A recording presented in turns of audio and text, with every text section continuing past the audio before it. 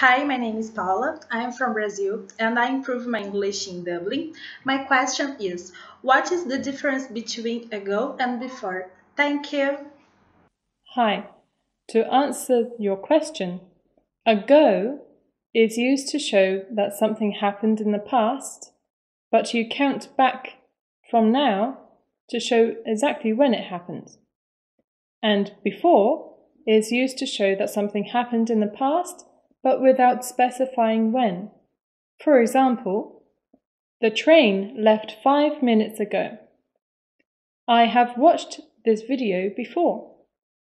I hope that has answered your question, but if you still need help, ask another question in the reply video.